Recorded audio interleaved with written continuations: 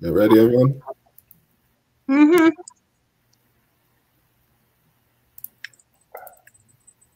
We're live.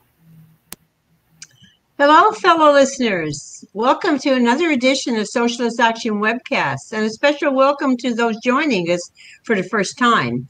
I hope that last week you enjoyed our May Day. If you didn't see it live, please go on our Socialist Action YouTube and see it there. My name is Elizabeth Bice, and I am the Federal Treasurer of Socialist Action, a member of the NDP Socialist Caucus Steering Committee. We acknowledge that this event is taking place on Indigenous lands across Turtle Island known as North America. That includes the unceded territories of the Mississauga of the New Credit, the Wendat and Haudenosaunee people, in a place called Toronto. Today I'm speaking to you from Jamaica, where the indigenous Taino and Arawak-speaking people began arriving here 4,000 years ago, but were wiped out by the European colonial powers. We join in the fight for justice, recognizing that there can be no real reconciliation without restitution. That entails seizing the assets of the big resource corporations and returning them to the commons. Tonight's topic, the persecution of Julian Assange, featuring Jeff Mackler and panelists John Sanderson and Corey David. Jeff will speak for 20 minutes, followed by John and Corey for 7 minutes each. After that, they will take questions from our online audience. As you may be aware, in our publicity, Nathan Fuller, acting director of the Courage Foundation based in New York, was our featured speaker. Unfortunately, due to a family health crisis, is unable to participate. So taking his place is Jeff Mackler. Jeff is the national secretary of our sister party, Socialist Action in the U.S. He is a lifelong organizer of civil rights, anti-war, and labor solidarity. He is the West Coast coordinator of the campaign to free Mamua Abu Jamal and a steering committee member of the United National Anti-War Coalition. Jeff was also the Socialist Action candidate for president of the U.S. in 2020. In addition, Jeff is a leading member of the National Defense Campaign for Julian Assange, the jailed Australian computer programmer who founded WikiLeaks and which exposed U.S. war crimes. Welcome, Jeff. Well, Elizabeth, thank you for that introduction. You didn't mention that in the 2020 presidential election, I lost to Joseph Biden for the presidency. I want your Canadian audience to understand the truth that I am not yet the president of the United States. I'm speaking for the Assange Defense Org, the Assange Defense Committee in the United States. It's quite a prestigious and growing committee. Its national chairpeople are Daniel Ellsberg, Alice Walker, and Noam Chomsky. You may remember that Daniel Ellsberg was the person who was indicted on similar charges that Assange 40 some odd years ago in the 60s for revealing, when he was working for the CIA, the famous Pentagon Papers, which told the truth about the US atrocity and genocidal war against the Vietnamese people, a 10-year war where the US slaughtered 4 million Vietnamese. So Dan Ellsberg is happy to join our National Defense Committee along with Alice and Noam as co-chairs. And we have chapters in a dozen cities, and we operate nationally. The speaker I'm filling in for, he has had 2 surgeries scheduled literally today and tomorrow. Nathan Fuller is the director of the Courage Foundation, which is an international organization that defends not only Julian Assange, but whistleblowers like Edward Snowden and Chelsea Manning. It was Chelsea Manning, working for our National Security Agency of the US government, who revealed the famous Iraq war logs, which told the truth about US atrocities in the Iraq war, where the United States has participated in the slaughter over the years of 1.5 million Iraqis through massive bombing, open warfare, and through starvation sanctions. The Assange committee has been kept a bit indoors for the last year because of COVID-19. So we have been doing a series of webinar Zooms similar to yours with SA Canada across the country with prominent individuals.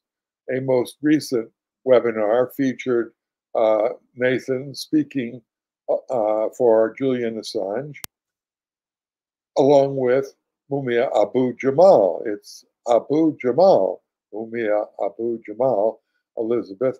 He has been in prison, victim of the racist prison injustice system, mass incarceration system, for more than 40 years. And we're still fighting his case, recently having won a reprieve when the Supreme Court ruled of the United States that a prosecutor in a death penalty case who later becomes a Supreme Court judge can't judge the same case that he prosecuted, which is the case with Mumia. Mumia's judge, Albert Sabo, is notorious as being the hanging judge and literally stated in the antechambers to his court before going in to judge Mumia, yeah, I'm going to help him fry the, and he used the N-word. In any case, Julian Assange has been, until recently, in prison at Belmarsh. He's been there for 7 years while the British government, in conjunction with the US CIA and the Spanish government, literally installed devices to eavesdrop on every conversation that he had for 7 years, violating his democratic rights.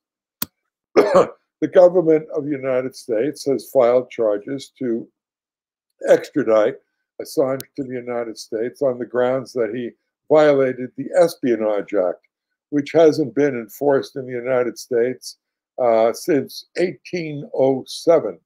He'd be the first. They were unsuccessful in trying to prosecute Dan Ellsberg and all others.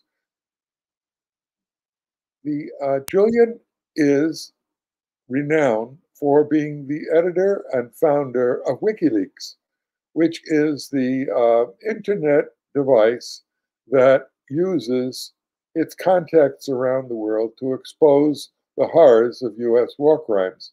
For example, one crime against humanity was Edward Snowden's revelations a couple of years ago, and he is in exile, unable to come back to the United States, which has a warrant out for his arrest, because of the crime of revealing that the United States government and its varying spy agencies, for which Edward Snowden worked for several years, literally spies on every single person in the United States, if not the entire world. My God, you say, 7 million people, how could you do that? And they do that because they have access through every one of the public agencies to their files, and they can install spying devices on everyone's TV and computer and watch them, their every activity, even when their television is off. They hook into the transatlantic cable, and they set up spy apparatuses to spy on the Chancellor of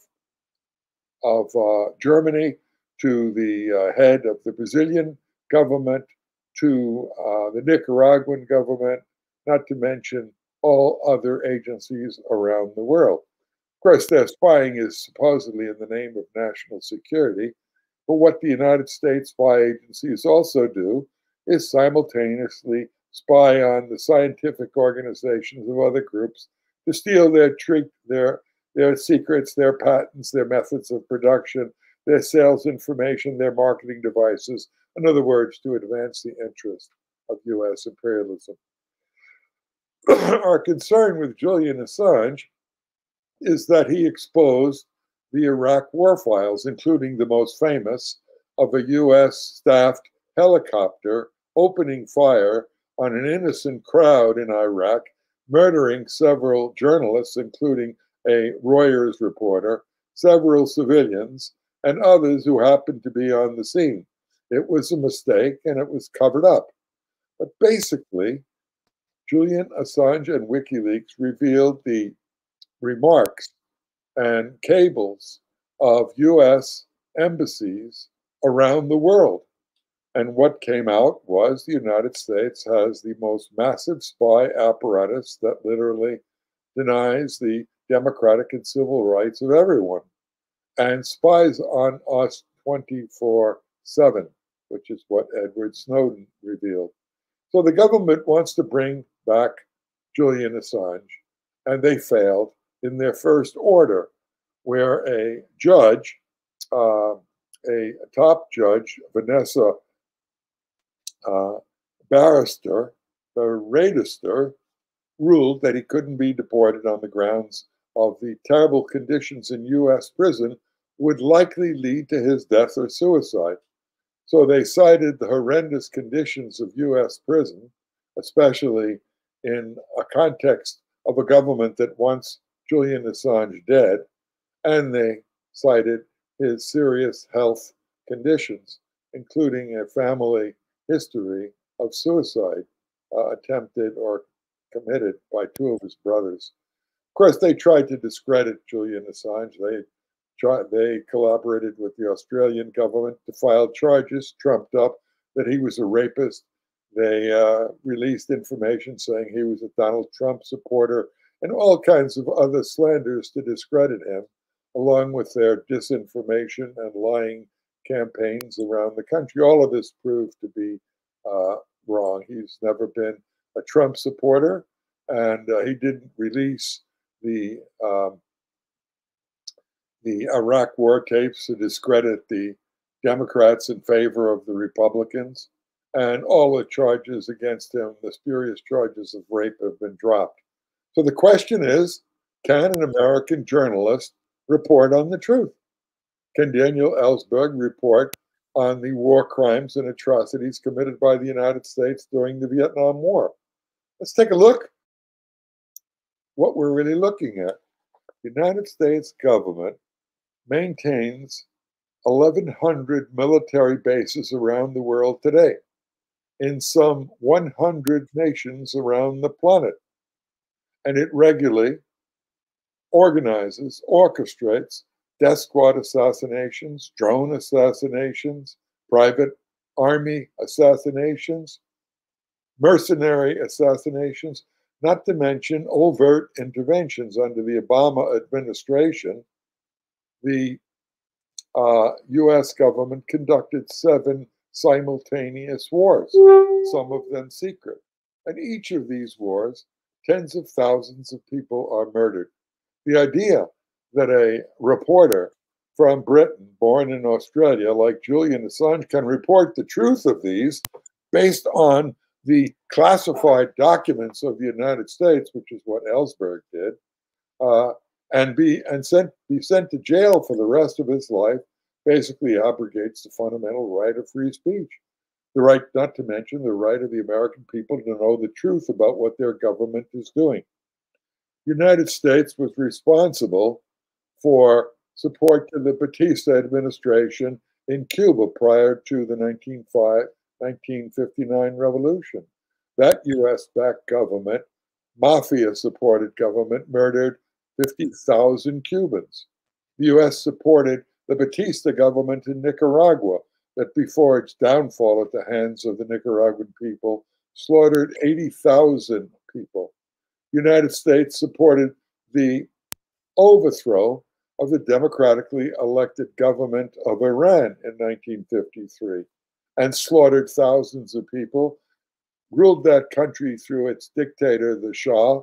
And when that dictator was overthrown, with the largest mobilizations at that time in the history of the world, 7 million Iranians mobilizing in the streets to drive the dictator Shah out and back to the United States retaliated by organizing an 8-year war, the Iraq-Iran War, in which the United States secretly backed the Iraqi government of Saddam Hussein in order to destroy the oil fields of both countries and to bring down the government of Iran. After that, the United States, under the pretext of weapons of mass destruction, promoted by the Secretary of State, the Obama administration, and all the other American officials on the grounds that the United States was, that Saddam Hussein was harboring weapons of mass destruction, went to war with that country that took the lives of 1.5 million people. In other words, we're not talking about a benign government. We're talking about the most vicious imperial institution in the history of the world. U.S. imperialism and the ruling class behind it, including Biden and Trump, has the reputation of supporting dictators everywhere in the world and seeking to overthrow any government that doesn't meet its standards. It's currently at war with the Syrian government, not for any democratic reason, but simply because it wants control of the Middle Eastern oil, the routes from the east to the Mediterranean that pass through Syria, and Syria's own oil resources, which the United States and its occupiers, they still occupy parts of northeast and northwest Syria, control. The United States is at war with Iran and Venezuela for the simple reason that both of them are the first and second nations on earth with regard to oil facilities. So the United States organized and supported a military coup to overthrow recently, last year, the democratically elected government of Venezuela, and did the same thing with the Iranian government, openly assassinating Iranian leaders who were key to defending Iran against the U.S. coup, against U.S. wars, and against U.S. instigated wars.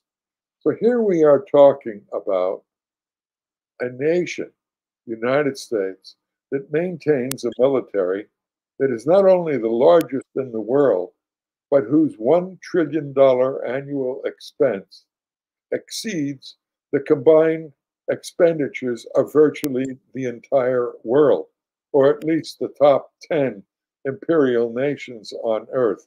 And that money, bipartisanly allocated, is used to expand and defend U.S. capitalist interests the world over through open intervention wars, sanction wars, death squad wars, drone wars like they use in Pakistan, and currently finishing its 20-year war against the Afghan people who never attacked the United States in the first place.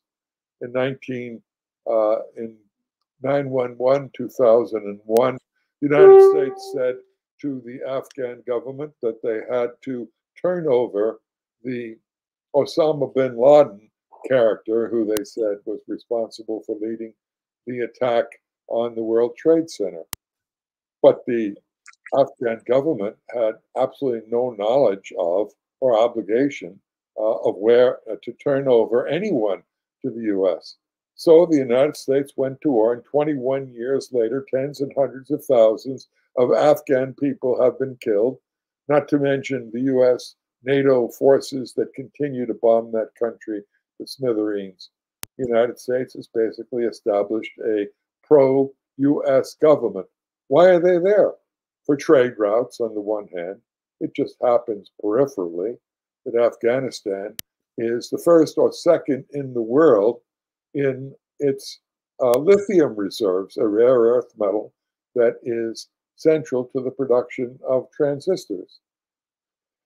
So the U.S. imperial beast is interested not in democracy in Afghanistan. It supported a basic dictatorship there.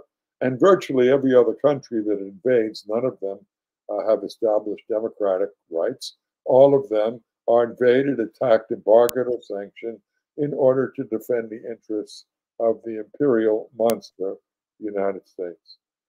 Our committee, AssangeDefense.org, and the Courage Foundation defends Julian's right to tell the truth, the right to free speech, the right to publish the truth about U.S. atrocities. And the response of the United States has always been that you don't have that right. In the U.S. democracy that they conceive of, democratic rights, civil liberties, the First Amendment, free speech, free association, a free press, are subordinate to what the government defines as the, quote, national security interests of the United States government. And the interest of national security, the government says that they can control the media, they can censor the corporate press, which doesn't need much censorship, as the major newspapers in the United States, the papers of record, usually have enough embedded CIA agents to make sure that the line of the government and the CIA is the line we hear. For example, during the Iraq War, there was not a single newspaper in the country that refuted the U.S. spurious charge that the Saddam Hussein government was manufacturing weapons of mass destruction that were going to be used imminently by the Saddam Hussein government. Well, subsequently, all the UN inspectors and others who searched Iran up and down never found a weapon of mass destruction. But that country was bombed into smithereens. Similarly, the United States argued that they had to saturation bomb Libya because they claimed that the Gaddafi government was set imminently to murder 50,000 protesters in Benghazi. And yet the British military secret service refuted that and saying there never was any threat of imminent attack by the Gaddafi government. And yet the United States orchestrated a massive saturation bombing that destroyed the virtual infrastructure of that country and left it a failed state, replete with warring factions fighting to divide up the oil in that country. The United States conducted a war of genocide, and in Syria, and in Yemen today, and in Vietnam yesterday, and in Cuba, and in Latin America, and in Venezuela, and in Iran. The nations are unbelievable. In the last 100 years, the United States has orchestrated 700 interventions, none in the name of democracy, none in the name of democratic rights, all in the name of securing the interests of U.S. imperial ruling classes, financial, economic, military, and natural resource reasons. So defending Julian Assange has many edges, and I'll close on this. The first and foremost is the simple idea that a journalist has the right to tell the truth. It is the simple idea of a free press, which doesn't exist in corporate America, where the major newspapers are dominated by the corporate elite and owned by the corporate elite. The same corporations that own the oil, the same corporations that run the government, own the major corporations that determine the media. So there is no free speech. We're going to free Julian Assange only if we build the kind of massive, independent, united front mobilizations of the American people and the world's people to say no. No to U.S. wars and interventions. Hands off. U.S. out now. Free speech for journalists. What's the state of the case today with Julian Assange? It's very simple. The United States is lost to everybody under the Trump administration. So everybody with bated breath wondered whether or not the new Biden administration was going to appeal the case. We got constitutional lawyers and friends of democratic and civil rights around the country to say to Biden, no, support free speech, leave Julian Assange alone. But just recently, the Biden administration has announced its intent to appeal its loss in court, to override the decision. By the way, the judge in the British court did only rule that you couldn't extradite Julian Assange because it would likely lead to his death. But it did not support any of Assange's lawyers and his own defense of democratic rights and civil liberties. The British courts were in total accord with the position of the United States that democratic rights, free speech, a free press, and a journalist's right to print the truth had no standing in British courts, as they have none in America. 30 seconds. The right of free speech is never given to anyone. It was won in struggle from the time of the American Revolution. It wasn't part of the original Constitution. It had to be added to the Bill of Rights of the Constitution. And it had to be fought for every day since it became enshrined in US law to today, where progressives, radicals, liberals, and people who believe in human rights and free speech and social equality have to fight for every gain, whether it be against the reactionary prison industrial complex, the murdering police state, murders that are daily in the United States, in fact, every 3 days, and the basic right to tell the truth. I'm honored to be with you today and look forward to today's discussion. Thanks. Thank you, Jeff. Our panelist now is John Anderson. He's an out and proud communist who is organizing in Toronto. He posts political commentary on his YouTube channel, The Canadian Commie, and you can find his content on thecanadiancommie.com, as well as a weekly podcast at the socialistagenda.com. Welcome, John. Oh, thank you for having me. I got to do this without the video or else my connection goes all wonky. So no, you don't get to see my beautiful face today, unfortunately. Okay. I mean, what can be said about this? This is the Julian Assange situation, in my view, is proof positive that the United States has gone full-blown like rogue state, right? It doesn't respond to international norms. It doesn't respond to critiques or critics from outside. Here is an American who's attempting to do journalism in his own about an issue that is very important for Americans to know about, which is the actions of their own military as they embark in a military adventurism all over the world. And he's been locked in a room for it. We have all gone through a pandemic here, and we're all losing our minds and complaining about how we've been having to be locked away, and we can't go outside and we can't do anything. Well, now imagine that you're locked in that room and you have to stay there, and all because the gentleman just wanted to let people know what the United States military has been doing. And like the amount of propaganda that has swirled around Julian Assange is astounding. Like they've made full-scale movies in order to demonize this figure. Like they have contacted Hollywood people. I believe Benedict Cumberbatch plays him in one of these films where they essentially try to smear his name. This is the degree that they are going to go after these types of journalists. And even more terrifying than any of this, there is almost complete media silence in the media landscape about Julian Assange, which, if you were a journalist working in America, you would think this is the first story that should be talked about every single night until the night that he's released. It's a staggering story, and I hope from the bottom of my heart to the top of my head that somebody in America finally does the right thing and they finally free Julian Assange.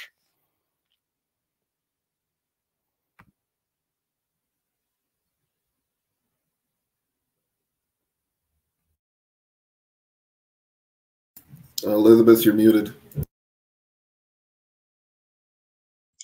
Sorry about that. Our next speaker is Corey David. He is a machinist, a poet guitar player, and a land back movement supporter. Corey was the Socialist Action candidate in the recent Scarborough Agincourt City Council by-election held in January 2021. Welcome, Corey.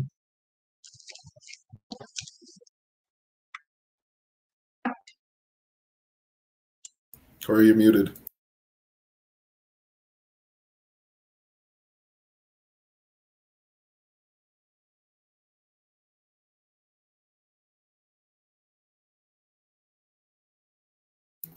No, unmute yourself on your computer, Corey.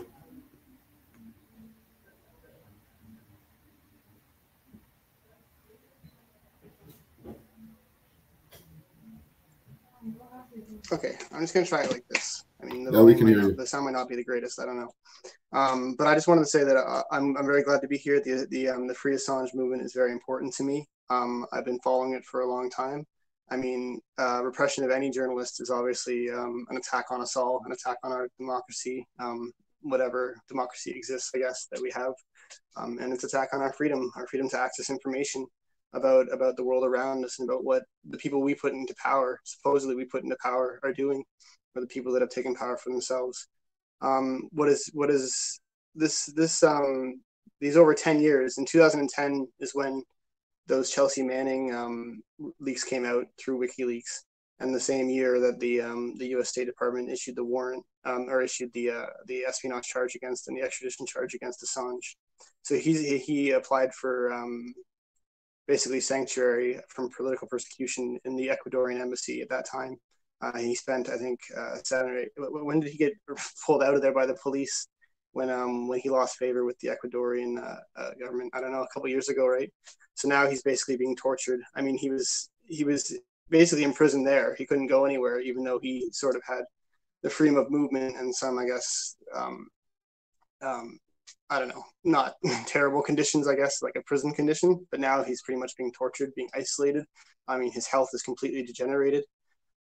This is what the U.S. is trying to do. The U.S. and I should say the Western Empire, not just the U.S.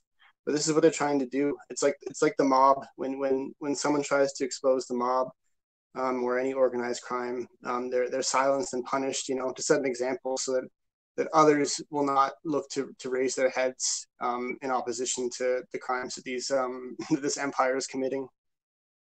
So they're torturing him, and if they can't extradite him, it looks like they're going to try and kill him. I mean, that's what it looks like could happen to him in Belmarsh, which is a notoriously terrible prison. Not that any prisons are good. Anyways, I wanted to touch on a couple things. I know we're here to talk about freeing Assange, which it's very important, but it's tied to the larger issue of making sure journalists everywhere have freedom of expression and freedom of speech, and that we stand up for them. So, I mean, the U.S. empire is, of course, the U.S. Western Empire is the biggest threat, I think, to humanity that has ever existed on this planet. It kills people every day. It drone strikes. As Jeff Mackler said, it launches black site assassinations, and it gets other nations to do its dirty work for it as well. I mean, and I think that's part of what's going on here as well is in Syria, not just about the resources in Afghanistan, Iraq, all over the Middle East, all over Africa. I mean, resources are huge. That's wealth, right? That's where you get your money. I can't remember who it was, but they said a great socialist said you don't go into poor countries to make money. You go into rich countries to make money, and that's what they're doing. And they don't want to get caught doing it. They're saying they're going there to protect people, but it's plain to see because of people like Assange, because of other journalists that speak freely, that they'll be repressed if they talk out about this. That this is what's going on. That they're stealing resources and they're taking up land. But it's not just about resources. Sorry, is what I wanted to say. It's also about geopolitical control. The United States declared itself that it wants to have total domination over the world militarily. That's why it's looking to militarize space more and more every day. That's why it's looking to militarize or propagandize information everywhere. Looking at the North America from my position, I mean, I'm in Canada and Scarborough, but there's a lot of repression of, there's a lot of restriction on information. If you look at the news and stuff, they won't talk about things. Even leftist news or so-called progressive news, you know, they didn't want to talk about when some of the inspectors in Syria disputed the international inquiry into the gas attacks in Douma. When some of the inspectors disputed that, they shut it up and they said this is our report, and they wouldn't give them the floor. There were several Irish inspectors that spoke out about what was happening and about how they weren't being listened to. They were being totally ignored by the UN body that oversaw the investigation, seemingly at the behest of U.S. empire to give them more justification for greater conflict and greater intervention in the region. I mean, so this is a long-term strategy of the U.S. As Jeff said, they have over 10,000 bases around the world. Some of these are quite small bases, but it's just their foot in the door, so that if they need to act or operate anywhere, they can do so. They can listen in on any conversation. I mean, you see the media report that the Russian planes guide U.S. planes away from the border, or they move to intercept them in Ukraine when the U.S. planes are flying in international waters over the Mediterranean or the Baltic or whatever. But what they don't tell you is that the U.S. planes are actually listening in on communications from Russian military, from Russian intelligence. They don't tell you that that's what they're doing in the sky. They're not just going for a nice ride, and they're not just checking up on what the Russians are doing on their border. They have satellites for that, but they have high-tech communications sensor equipment on these planes, and they fly close to the Russian border to figure out what they're doing, and so they can keep an eye on them, and they can keep them under control. I mean, and this is sort of what I wanted to get to with my second point is campism.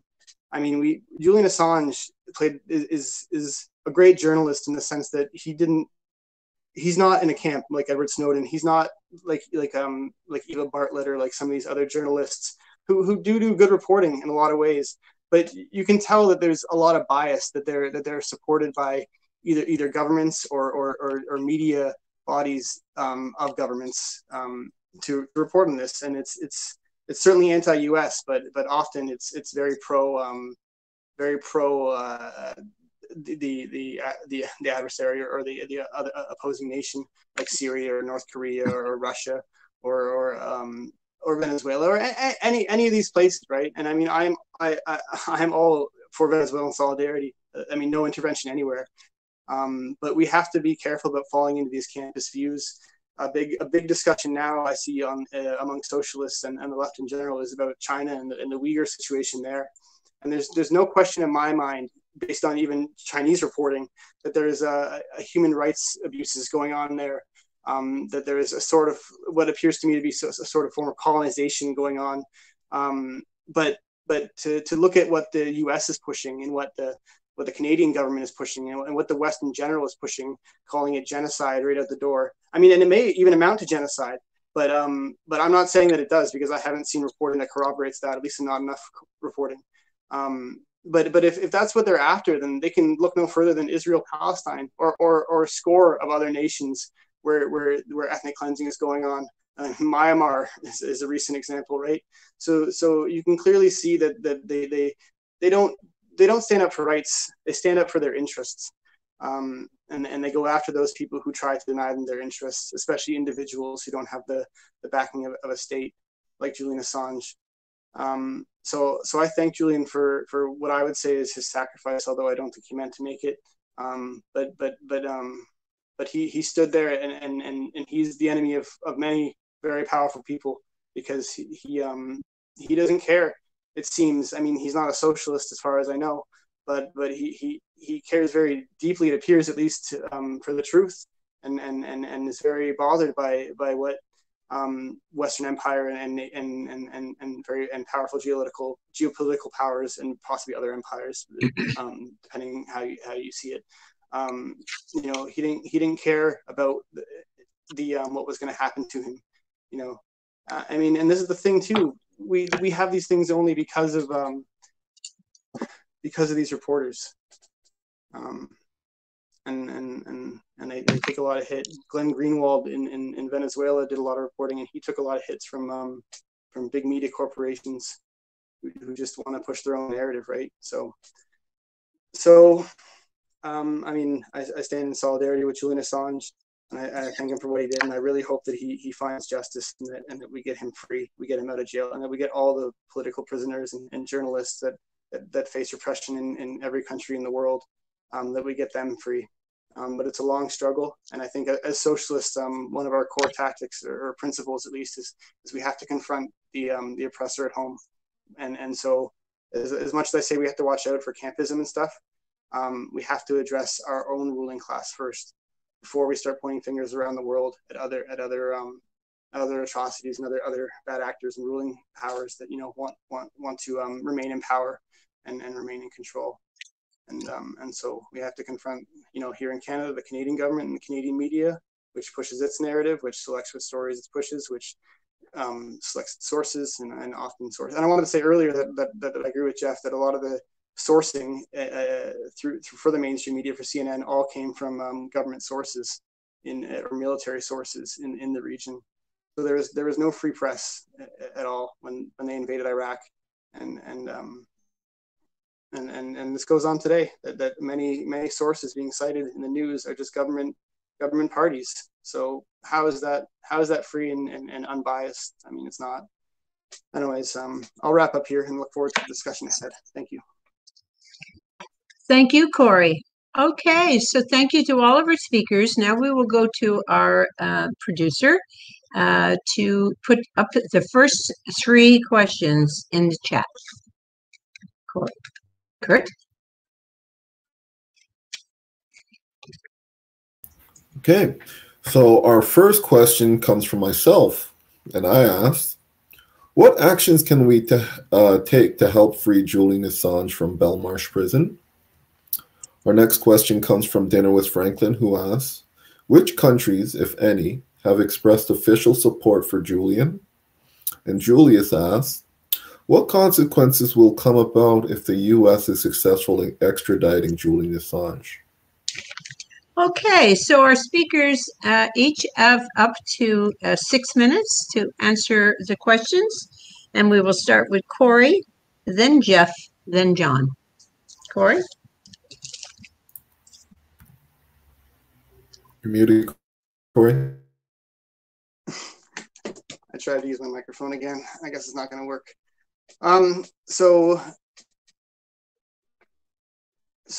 what actions can we take to help Julian Assange? Well, I think that we can get involved with the organizations that are doing solidarity work with Julian Assange. But I think probably the most powerful thing that the broad public can do is just sort of keep the story alive. I mean, and stay on the facts, because there's, as we've discussed, there's a lot of dissemination of slander or what have you. Like, I'm not going to say whether Julian Assange sexually assaulted that woman in Sweden. I mean, but even the Swedish prosecutor wanted to drop the charges because the amount of effort going into it was just ridiculous for those charges. I mean, of course, everything should be taken seriously, but you're having international Interpol go after this guy for sexual assault charges, right?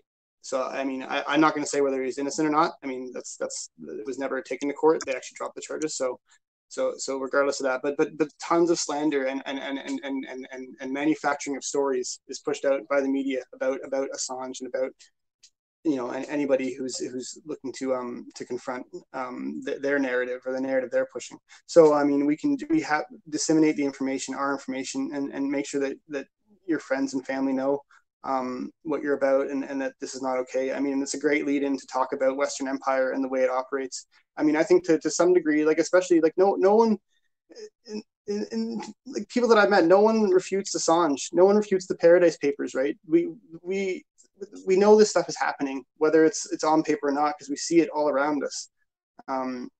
We always hear about shell companies in Panama or anywhere, right, doing these things, and so I think we just have to make sure that we keep pushing people to give us the truth, right? To call for the truth and to call for justice. And I mean, Barry has a question later about mass movements, but yeah, we have to get the masses behind this to push our government to push our government away, because they're the ones who are organizing this at the behest of great capitalists and the ruling class.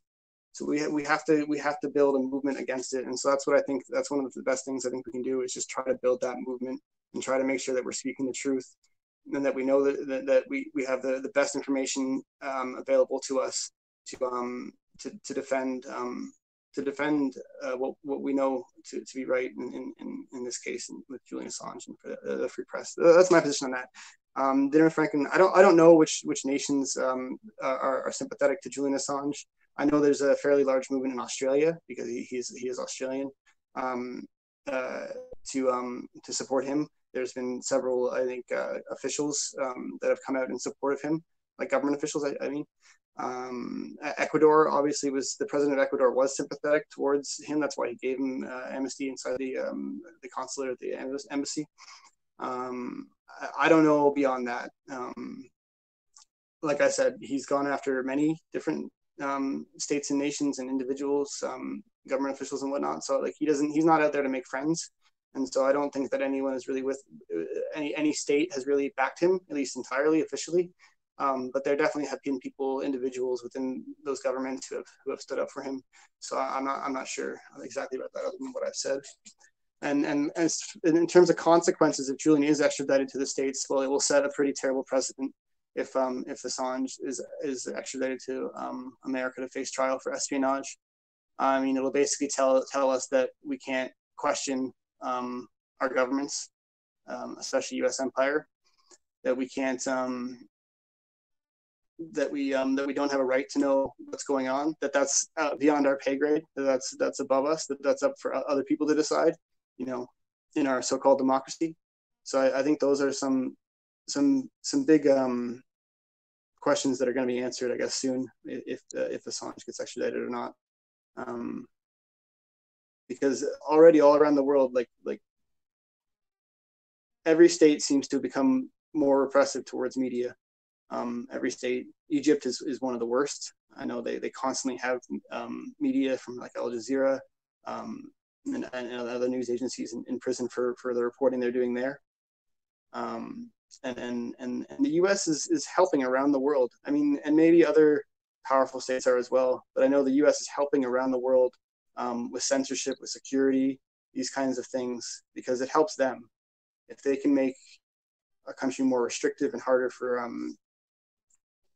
the people to have access to the information, and harder for the people to confront their government, the more barriers that are put up there, it helps the U.S. You know, if those governments are friendly towards the U.S. So yeah. And anyways, that's all I'll say. I have to wrap up. Thank you. Okay, thank you, Corey. Jeff? Well, these are good questions. And the answers can be very simple or complicated. But let's take the question of what actions can we take to help Julian? What actions can we take to expose the fact that the U.S. is a nation that practices systemic racism against Black people, that murders by police 3 unarmed people, half Black and Native American and Latino, every day of the week? I could give you an abstract answer to that.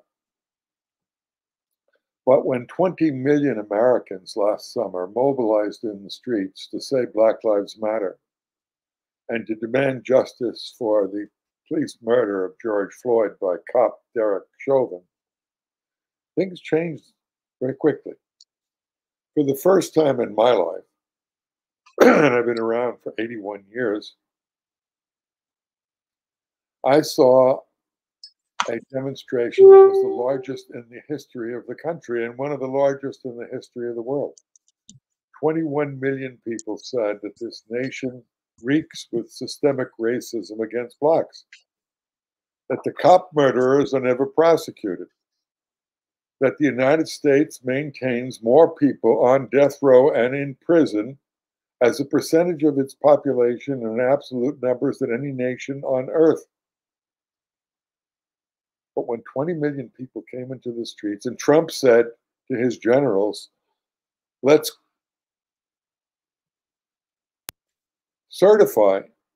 invoke the Insurrection Act, call out the army, and repress these demonstrators who are breaking windows, his generals turned around and said no. He couldn't call out the army to cancel the elections, although he wanted to. And overnight, literally, the statues of the racist Confederate leaders were torn down or taken down by the government. Overnight, the Congress of the United States had to remove the portraits from the halls of Congress of the open racist slavocracy that were still honored in this country. After 200 years, in one summer, more was done than in 200 years combined. That's because they were afraid that the American people would get out of hand, would question the nature of the state, would say there is no justice in society. So the ruling class, not Donald Trump, pulled back and said, no, we're not going to arrest more people. We're not going to call out the army to shoot, kill, murder, stun, maim, explosion grenade the 20 million people in 2,000 cities that mobilized. It's the same thing with Julian Assange. In fact, it's the history of the United States that every single progressive change ever was a result of mass movements. There were no labor unions allowed until workers insisted and broke every law in the book to demand that labor have the right to form a union. There was no civil rights gains in this country until there was a civil war that defeated the slavocracy. And the slavocracy, in a bipartisan agreement, was returned in this country, only to be challenged initially when a massive civil rights movement defied the laws, won over a new generation. I grew up in the McCarthy era. First thing I ever did as a young person was stand at a bus stop in Queens, New York, and circulate a petition as a 13-year-old boy for Julius and Ethel Rosenberg, who the United States was about to execute on the grounds that they gave the Russians the secret to the atomic bomb. Here, the Russians couldn't have the secret to the atomic bomb, and yet 8 years earlier, the United States dropped 2 atomic bombs on the innocent civilians in 1945 of the Japanese people of Nagasaki and Hiroshima, even after the government had surrendered and agreed to the United States terms of defeat. They instantly incinerated 250,000 people in each of those cities. And yet they proclaimed as a civilized nation that the Russians couldn't have the bomb. They went to war in Korea and slaughtered 2 million North Koreans on the grounds that they wanted to control the northern part of the peninsula, previously occupied by the Japanese. And the Koreans fought back and defeated the United States, developed their own bomb, and today the United States says the Koreans are uncivilized, that the Korean leader is an insane young person. The United States, with tens of thousands of nuclear weapons, insists that Korea can't have one. The United States embargoes and starves to death and ruins the economy of Iran because the Iranians want the right, even though they said they're not doing it, to use its nuclear facilities to develop nuclear energy so when its oil runs out, it can use it. In other words, the history of all previous societies is a history of social change being won and struggled by mass independent movements. That brings us to Joseph Biden. Did he make any changes? He still refuses to recognize the Cuban government. And by the way, in answer to the question, how many governments support the freedom of Julian Assange? Corey's right, we don't have a count. I'm sure there are several. But even if every government on earth made a decision against the imperial United States, what do you think the result would be? Sounds like a stupid question, but we have an answer. Every government in the world has denounced the illegal sanctions of Cuba in the United Nations, except the United States and Israel. And yet the illegal sanctions continues. U.S. ruling class doesn't give a damn about the opinions of the people of the world. What it counts on, what it does concern itself with, is the formation of independent mass mobilizations, and even more so when they're led by revolutionary socialist parties, whose objective is to establish for the first time in their nations, like you're trying to do in Canada, a socialist society based on majority rule. That's all socialism is. It's the rule of the vast working class majority as opposed to the capitalist few. That's 30 seconds. That's why we're on this program. So you can defend Julian Assange. Go to AssangeDefense.org. You can sign 1 million petitions Start your own committee in Canada. We'll help you and collaborate with you. Build the mass movements for social justice against imperialist wars. And most important, build the revolutionary socialist parties. We seek to build mass revolutionary parties, democratic parties, parties that urge united front mass mobilizations to defend the interests of the press, parties that are deeply rooted in every struggle for humanity. Building those parties is the best way to free Julian Assange, to end imperialist war, to establish democratic rights and civil liberties for everyone. And finally, the consequences of not freeing Julian Assange will likely be his death in prison. He's not a well man, and even a conservative judge said if he's deported to the United States, he will likely die. Okay, thank you, Jeff. John? Okay, I'm going to try the camera here, but please let me know if I start to have any connectivity issues, okay? I seem to be having some connectivity issues. I mean, what actions can be taken? We just need to keep talking about it. It's as simple as that. Organize and talk about it. We are really in a position with Julian Assange where we are no longer fighting for his life. We are fighting for the message, and we are fighting for the truth that Julian Assange will be a martyr of this cause. He already is a martyr of this cause. Even if he was released today, like the amount of torture and the amount of strife that he has been put under for simply telling the truth about what has happened in the world is enough for him to be considered a martyr to the cause of the truth generally. What countries have expressed official support? I have no idea. Sorry. But the one I'm most the question I'm most interested in talking about is what consequences will come about. Yeah, he'll be killed for sure. Like that's but what it will be is yet another signal to the world that the United States does what it wants, and it doesn't need your permission. It doesn't need, it's not interested in negotiating on the world stage. It's not interested in communicating on the world stage. It has an entire, like one of the things that I say all of the time on my channel is the capitalists are only really good at one thing, and that's propaganda. And the level of propaganda that they will level against their own people in regards to Julian Assange in order to keep their own people in line with the idea that it is perfectly acceptable what they have done to this man, while simultaneously holding up and lauding and idealizing concepts like freedom of speech, right?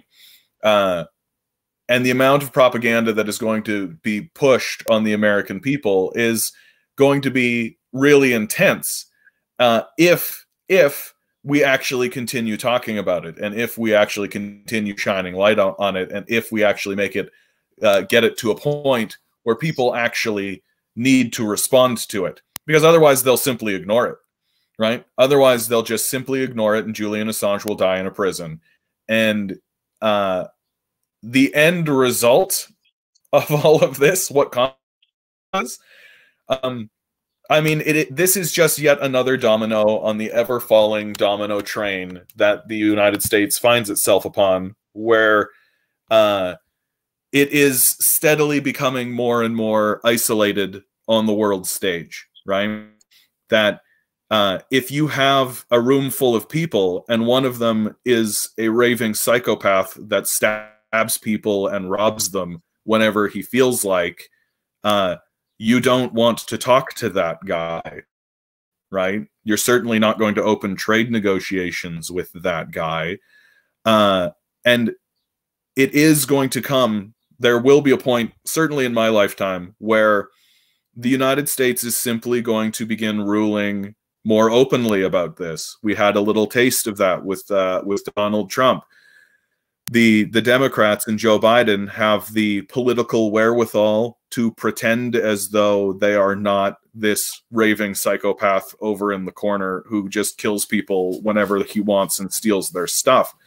But there is going to come a point where the Bidens and the Clintons and this group of people will be dead, and they're going to look at the idea of, well, why do we need to pretend any longer? Why do we need to walk around and pretend as though we are not simply the rulers of this pathetic gentry, right? And it will become more and more obvious as time goes on that, and this is historically the case, that whenever a nation takes to being a warlike culture, whether it's the Romans, the Byzantines, whether it's any of this, they do eventually turn around and inflict on themselves what they have been inflicting on the rest of the world. And I take a look at a figure like Julian Assange, and I see him more as an icon of a revolution, something that we should hold up constantly. Like whenever I talk to Nazis, I just say Dietrich Bonhoeffer, right? I don't argue with them. I don't create points. I don't try to say anything to these people except Dietrich Bonhoeffer. Because if you go and look at Dietrich Bonhoeffer, you'll find a highly religious man who stood up against the Nazis and was executed for it. I think very much we're going to find the same thing with Julian Assange, that we should keep him alive. We should keep him alive through our literature. We should keep him alive through our iconography. We should keep him alive through pictures. We should keep him alive through quotes, because he isn't going to be alive for much longer, one way or the other. And so we need to keep him alive in our movement so that when we finally do get the numbers to confront capital, which is the end game of all of this, that we will be able to shove in their faces the names, just like Dietrich Bonhoeffer, of Julian Assange and Chelsea Manning. Thank you very much, John. Okay, so back to our producer, Kurt, for the second round. 3 questions. Kurt, over to you. Okay, so our first question comes from Barry Weisletter. Barry Weisletter asks, in a situation where free speech and freedom of press are increasingly attacked and minimized in the West, to what extent should we rely on the courts and lawyers? Would mass protest action be more reliable, just like the movements that stopped the war in Vietnam? And that is demanding today that the police be defunded, disarmed, and disbanded. Justin Reinke asks, what role has Canada played in the propaganda of and legal proceedings against Julian Assange? To what extent has Canada acted as an arm of the U.S. in all of this? And I ask, we see a consolidation of news outlets and mass censorship on social media. Now the Canadian government is putting forward laws to regulate user-generated content online. How can we fight back against the draconian actions to silence dissident voices? Okay, so we'll go back to our panelists. You have up to 5 minutes to answer one or all questions. And our first speaker will be Jeff, then John, then Corey. So please, everybody, keep within their 5 minutes. Thank you. Jeff? Thanks for your questions, friends and comrades. In answer to Barry Weisletter's question, yes, it's necessary to organize with lawyers and fight in the courts. That's one institution that we have, and our objective is not to sit back, do nothing, and rely on lawyers, but as we are doing in AssangeDefense.org, we are taking the case to the people.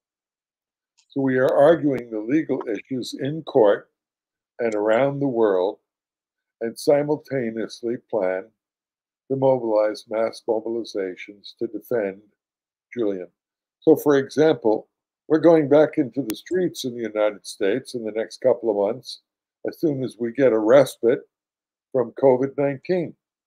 And we have planned a mass rally in the San Francisco Bay Area with Alice Walker, Angela Davis, Boots Riley, Mumia Abu-Jamal live from prison, Robbie Mirpool, the son of the Rosenbergs, and a host of others, Daniel Ellsberg, Michael Franti, the radical folk singer, reggae style. We're going to have a rally. We're going to raise tens of thousands of dollars, and we'll have 500 or 600 or 700 people. And then we'll have an outdoor rally. You know, this Labor Day, this May Day, just a few days ago, in the San Francisco Bay Area, the Labor Council of San Francisco, the AFL-CIO affiliate, organized a May Day demonstration. It was the first time many of us had been in the streets. And it was quite interesting. 1,500 people marched up Market Street to the from the Embarcadero to the Civic Center, the historic route pioneered by the International Longshore and Warehouse Union in 1936, when they organized a general strike that closed down the city, won their demands, and made San Francisco and Northern California a union town. And guess what the lead banner carried by the Longshore Union was? Free Mumia Abu-Jamal. We're the city that not long ago had 25,000 in the streets to free Mumia. We beat back 2 government efforts to execute Mumia.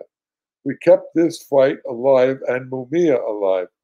And Mumia just emerged from open heart surgery last week. They wanted to kill him. They wanted to chain him during the surgery to the operating room table. And we beat that back too. So the answer to Barry's vital question is the struggle is at every level, trying to break through the corporate media, trying to get them to tell the truth. The Vietnam era that our party, Socialist Action, and its predecessors in the United States, and the same with Canada, the mass movement that we organized to stop the Vietnam War broke through the constrictions of the McCarthy era, where free speech was subordinate to the national security interests of the United States. The McCarthy era laws, the national security laws, were set aside by the Supreme Court that was frightened when millions of people mobilized in the streets in defiance of injunctions to say, bring the troops home now. That's the same with every social movement. Building these movements is absolutely critical. As far as the other question on the news outlets and regulations, we're seeing increasingly in the United States the power of the social media to totally dominate the media. We had Trump talking to 4 billion people every day, and the United States government with Twitter and Facebook beginning to censor the social movements, saying the government determines that your information is not true. Our anti-war social justice information, precisely the information that Julian Assange tried to put forward, and we in his footsteps. So there's a battle for free speech in the United States.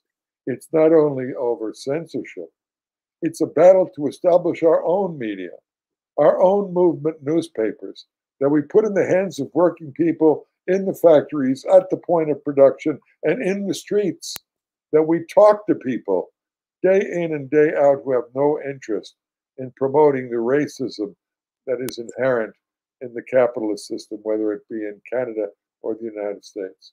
So once again, it goes back to the essentials. Build a revolutionary party. It's not a party of crazy people. It's a party of working people who every day go to work because they have to work in order to survive.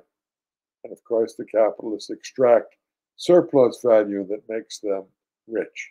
That's what the system of capitalism is all about. The appropriation of working people's labor in the interest of the rich. I just read a book by Arundhati Roy, and she said that one individual in India, a multi-billionaire, owns as much wealth as half of the Indian population of 1.3 billion people. The statistics are not different. We just lost a collective bargaining fight in the United States when Jeff Bezos, the second richest person on the planet Earth, 30 seconds. worth $180 billion and heading up the Amazon Corporation, beat back a tragically inadequate union drive in Bessemer, Alabama. His company is worth $1.3 trillion. And he won because the labor movement is weak and pathetic and disorganized in the United States. We have to build that labor movement. You have the starting point. You have an opposition caucus in the NDP. We in the United States don't even have anything resembling a labor party that working people based on their own unions can control. So get involved. Join us in the struggle.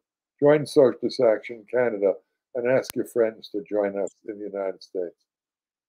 Thank you, Jeff. John? All right, I'm going to keep the video off this time because I got told it was cutting out a bit. So I'm going to start with what role has Canada played? Canada is America's whipping boy. Any other position is ridiculous.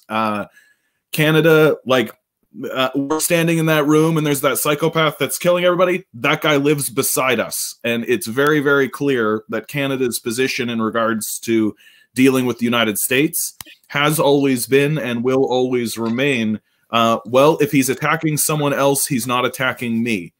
So what is our role in this Julian Assange thing? America's going to do what it's going to do, and we're going to buddy up. If it says jump, we're going to say how high, and we're going to do exactly what it tells us to do because that's exactly who we are. It's a survival strategy, and we're doing it very, very well. To what extent should we trust the courts? Our court system is actually very strong, but it like Canada is the whipping boy of the United States. The courts are the whipping boy of the leadership and the power that is currently in Parliament. Right? If you try to go to court to stand up against the government on, let's say, climate change issues or some kind of larger issue, they will just throw you out because they'll say you don't have standing. And so trying to go through the courts in order to find a resolution while you're fighting against the ruling class who are currently in power is not going to work. The courts respond very well when you are the ruling class or when you are at least in opposition. But if you are independent of those things, the courts are probably not going to help you out. And this all flows down to even Kurt's question here. The only option we have left as a people is a general strike. We have no alternative left. The ruling class does not care what we say, right? This is the reason why they are not going to censor us actively. This is the reason why they are not going to remove us from YouTube or do any of this kind of stuff, ultimately, because they don't care what we say. We can go and have our YouTube webcasts and we can talk all we want. We can say what we want. We can go to the pubs and the bars and we can complain as loudly as we want. And in fact, they may even encourage that. Let the rabble blow steam off complaining. They don't care what we say. They care what we do. And they're not going to do anything about anything until we actually get into the streets and take their cities over and tell them that we are not working for them anymore. And if those are not, we should no longer be negotiating with these people. It's as simple as that. We should no longer be treating what we are doing with these people as a negotiation at all. The game is over. They have lost. They no longer get to participate. We are going to restructure this thing without them because what they are doing is obviously psychotic. Like, it's insane what they're pursuing. It's insane the journey that they're on. And moreover than any of this, active strikes and active protests on the streets work. They work quick, and they're the most efficient way to get anything done. And I know this is true because literally the day before the climate change protests happened here in Toronto, the Liberals were sitting around doing absolutely nothing about the climate change issue. No one was saying word one, right? And then 100,000 people suddenly showed up in Toronto and said, hey, this climate change thing is maybe something we should move on. Justin Trudeau showed up and had a nice little photo op for us to be like, hey, aren't you the prime minister? What the hell are you doing here? Maybe do something. And then the Liberals, what did they do? They declared a climate emergency shortly thereafter and then did nothing else. But what it showed is it showed that it scared the hell out of these guys. It showed that if you get 100,000 people on the streets demanding some kind of change, they'll actually respond to it. And if you want to see change in your communities, if you want to see change in your society, you know what you got to do? You got to get everybody together and you've got to organize a general strike. We have no other solution left. Okay, thank you very much. Corey?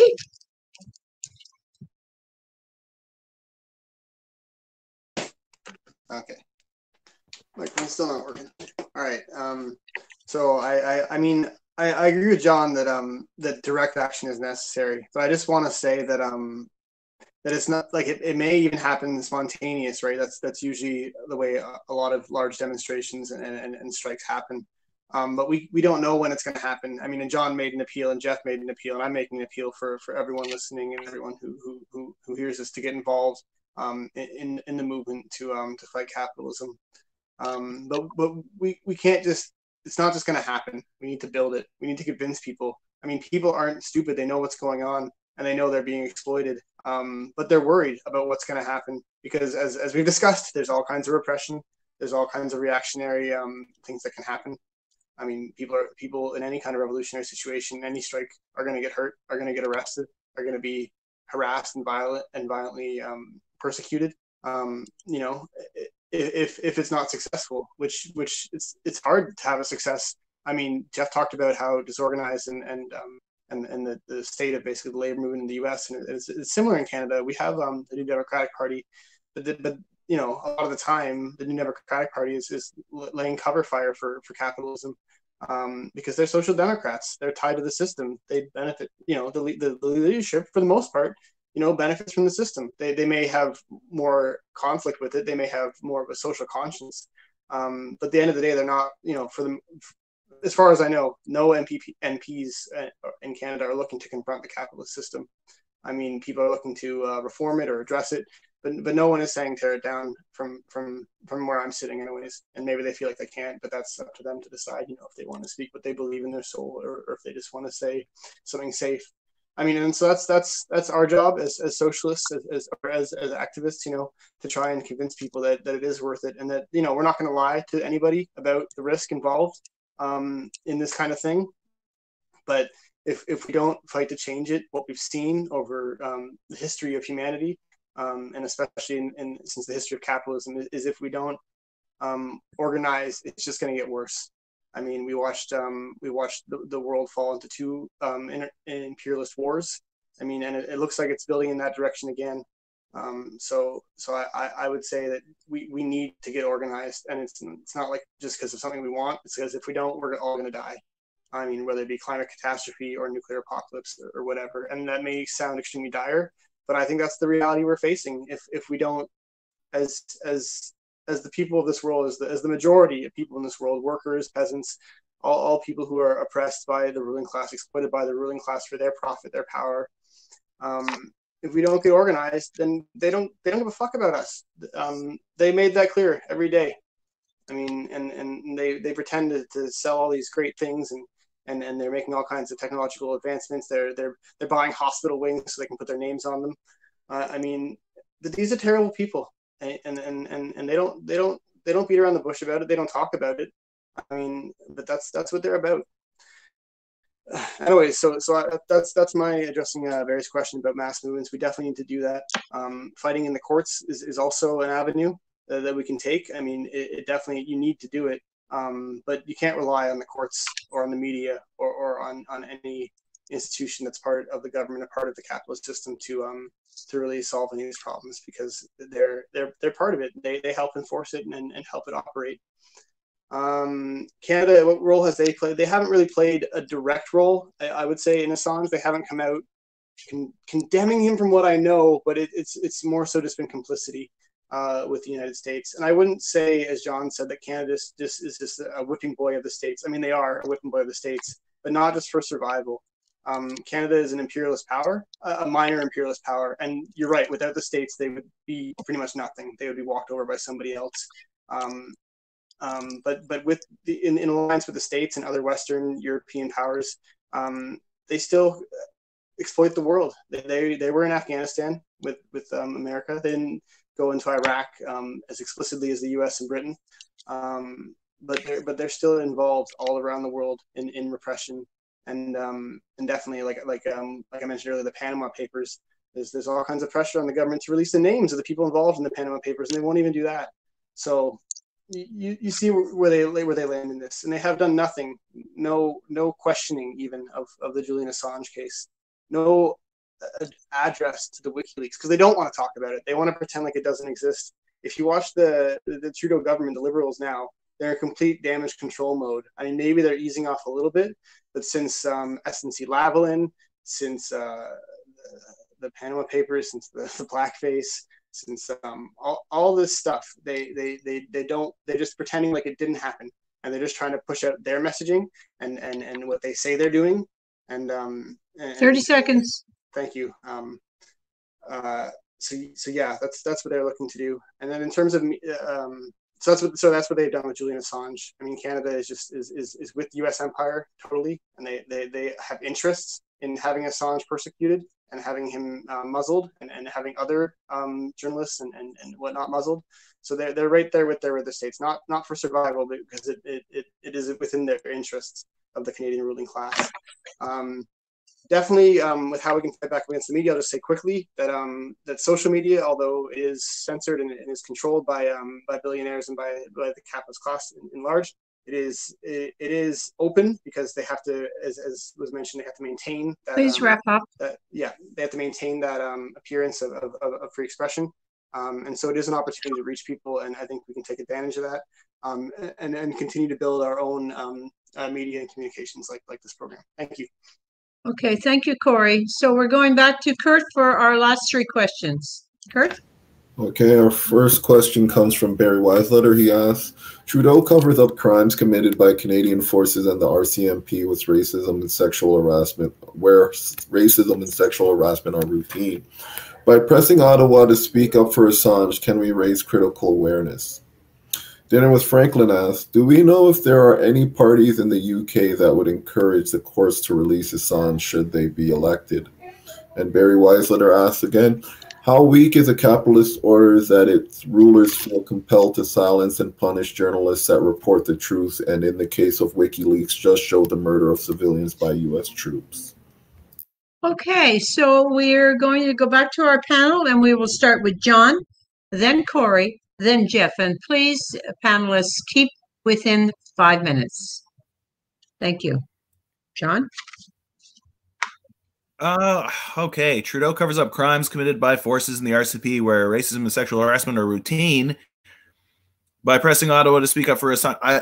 I got to tell you guys, like, I think the best that we can do for Assange is to just keep talking amongst each other to try and press maybe the NDP, maybe the Greens, but I feel like we need to sort of be realistic about what we're going to see with Julian Assange. That should he be released, it would be a massive surprise. And should any justice come his way, that would be even more surprising than any of that, right? Like, to me, the really interesting question is this last one. How weak is the capitalist order? This is the thing about this whole conversation, right? These capitalists are incredibly weak. They need us way more than we need them. They're a worthless parasitic boil on the side of the society, right? They do no work. They offer no value. They provide nothing. They do nothing. They are worthless. We could get rid of them in a day, right? This is how weak the capitalist class actually is.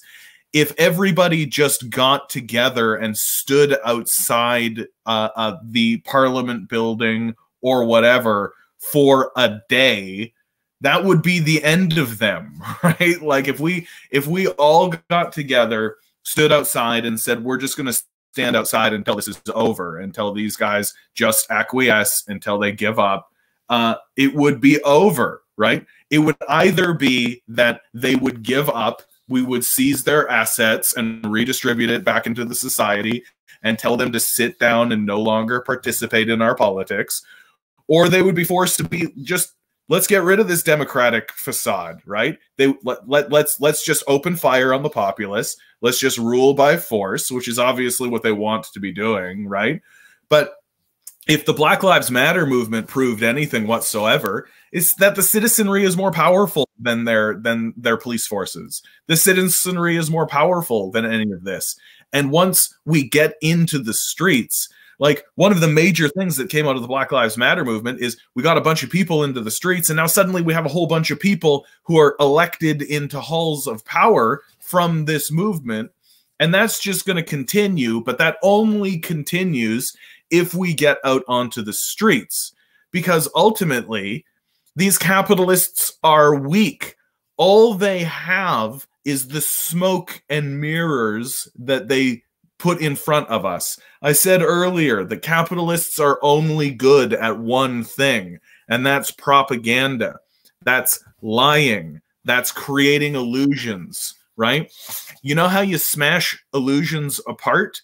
You all get into the same space at the same time, and you look at one another and you say, all of that is bullshit. I'm going to get a little more existential here. I love to do that. We as humans have the capacity to manifest our imaginations into reality.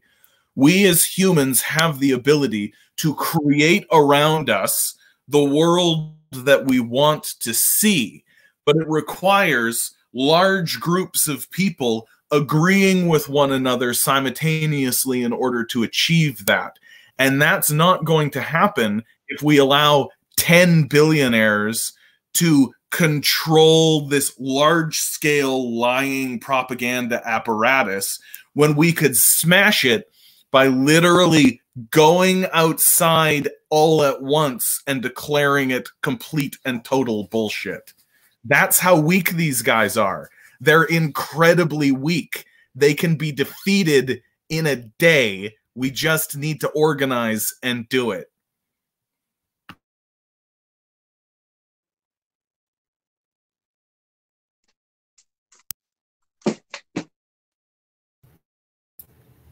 Elizabeth, are you there? Sorry. Yes. Having technical problems. Sorry, but Corey, you're on. Okay, thank you. So yeah, Trudeau covers up crimes, the Canadian Forces and RCMP for sure. I mean, can we raise critical awareness by promoting Julian Assange? I think for sure. I think by promoting all these things, we can raise critical thinking, critical awareness around these issues. I mean, but we have to be consistent, of course, and we have to take criticism, listen to it, and think about it and give it back to them. I mean, but yeah, I think that we need to be organized around these things, not just by pressuring Ottawa. I mean, I think pressuring Ottawa is not going to amount to anything, but I think exposing the hypocrisy that Ottawa orchestrates, I think that will have a great effect on people, because it already does. I mean, we see in these sort of right-wing movements, I mean, some of them are so muddled and whatnot, but there is support for, like, Assange, for instance, within a lot of these right-wing movements, as they're sort of anti-establishment, as they think there's sort of like a liberal socialism or whatever government in Canada and the United States are oppressing them through whatever they're I don't know. But anyways, if we talk to these people and we connect the dots between Assange, who they understand is telling the truth, and the other elements of the capitalist system and its subversion of the entire population, basically. I mean, I think that the capitalists would prefer not to rule through force. I think that if they can rule through the media, it's much better. I mean, it's much cheaper for them. They don't have to hire guards with guns and convince them that they're doing the right thing by protecting billionaires. I mean, because yeah, people want dollars, but at the end of the day, if they're asking you to just murder people, I think a lot of people would have a problem with that, unless they're like super indoctrinated or super privileged by the capitalist system. So that's my take on that. In terms of parties in the UK, Jeremy Corbyn did support Julian Assange. he called for him not to be extradited as leader of the Labour Party. Keir Starmer's Labour Party is much different, definitely in line with British imperialism and British capitalism, and so I don't think you're going to find any of the same solidarity from him or his establishment. But definitely within the Labour Party, there's support for Julian Assange still, and I'm sure that will be a battle within that party as they go forward. In terms of how weak the capitalist ruler feels that they have to punish journalists, report the truth. Yeah, I guess it is a sign that they're weaker and they're sort of lashing out more so, and not trying to do things in such a sleight of hand way, but just bluntly calling for the extradition of Julian Assange.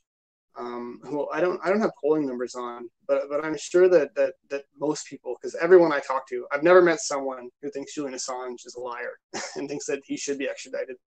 And I'm not just like I have friends that are not socialists and everything, and so I've never met anybody that I can think of that has ever basically spoken against Julian Assange in this sense. People may have concerns about the sexual assault, as we mentioned, but in terms of the war crimes that he exposed and the persecution that the U.S. empire is pushing on him, everyone seems to be on the same page with that. So yeah, I think that it is a blatant attack by the U.S. empire against this individual, and I think it does show their fear sort of about where this is all going. I mean, about what it could mean.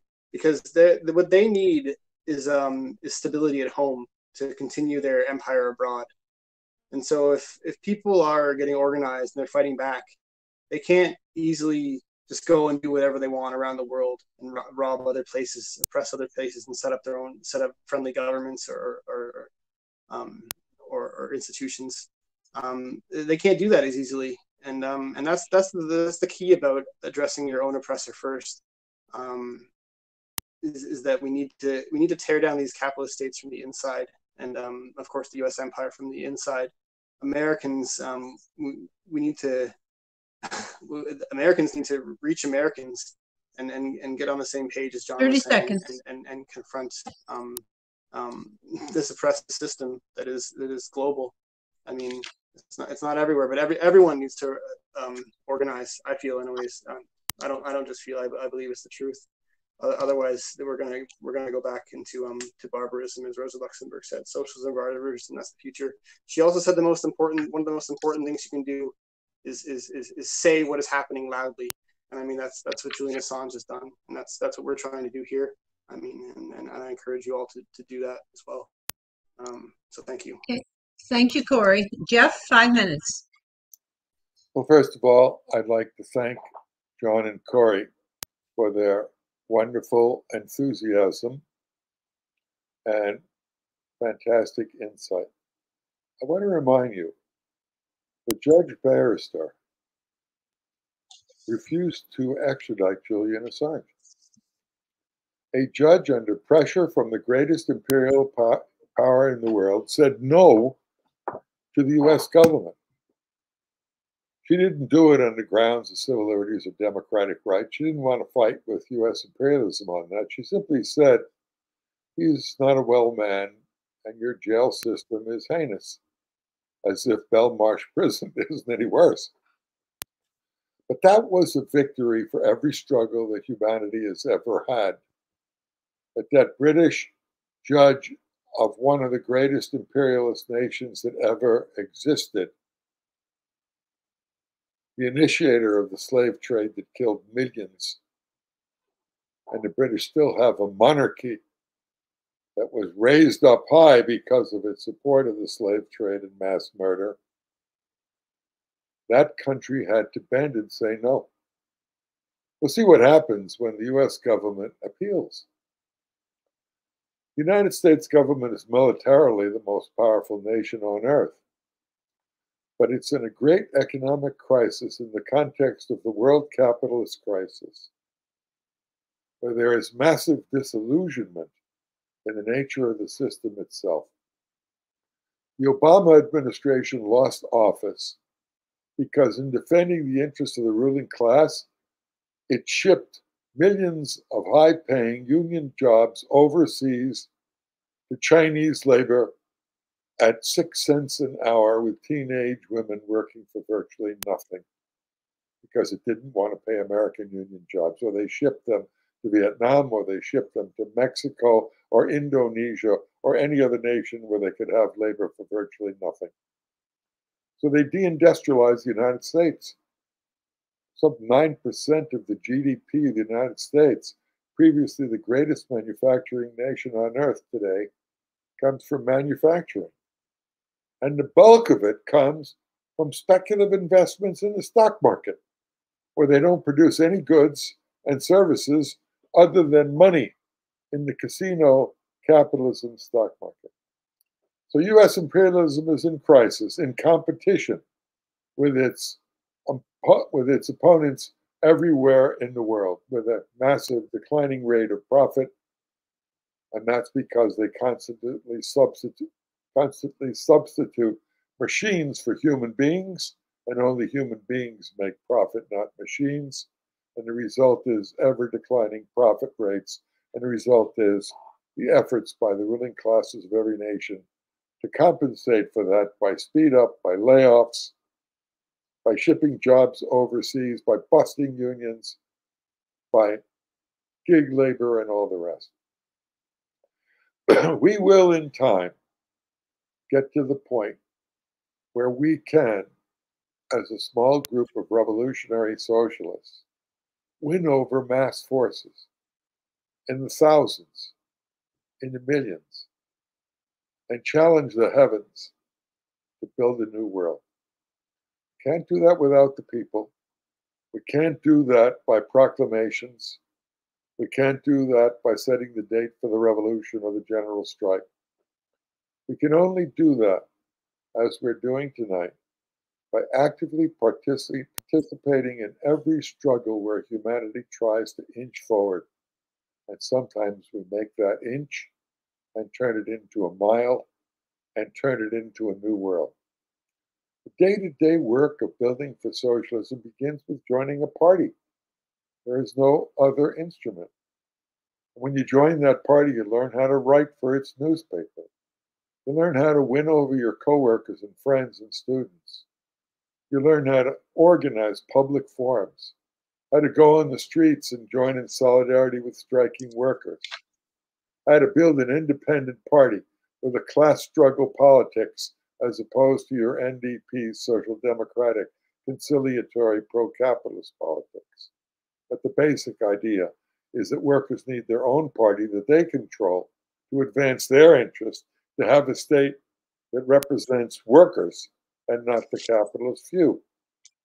This combination of building independent political action is crucial. Our method is not empty proclamations of what everybody has to do tomorrow. 30 seconds. But it's called the United Front. We seek to engage with all other groups, social justice, environmental, anti-racist union groups, to work together on common struggles for mass mobilizations on simple issues in the streets, because being in the streets helps to convince the millions who all their lives have told that they can't change society, that you can't change City Hall, but they really are the majority, that the government is a tiny minority, and that if they organize that majority independently, they can storm the heavens, and build a new world. That's why I'm here today, to join with you in building your party, which is the same name as my party, and it has the same program. We want to build an international party and national parties that fight for the working class on every issue. Thanks. Join us. Contact us in the United States, socialistaction.org. Contact Julian Assange at assange.org. Join the Defense Committee. Build your own in Canada. We'll help you out. And build the kind of massive United Front independent mobilizations that give strength to the working class, build their confidence, and allow us to take the next step towards the socialist revolution.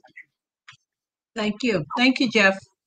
Okay, folks, a special thanks to Jeff, John, and Corey, and of course, Kurt, our producer in Mississauga. Please consider being a supporter of Socialist Action newspaper, which we will send to you online. To fill out the form, just visit our website at www.socialistaction.ca. And if you would like to talk to us about joining SA, write to socialistactioncanada@gmail.com or just give us a call. 647-986-1917. That's 647-986-1917. Once again, listeners, if you like this show, please subscribe to the Socialist Action YouTube channel. The next essay webcast will be on Thursday, May the 13th, 7 p.m. Eastern Time. The topic is the 100th anniversary of the communist movement in Canada, featuring John Riddell, socialist activist and historian, and Barry Weisletter, Federal Secretary of Socialist Action. In the meantime, please stay safe, stay healthy, stay active. Bye for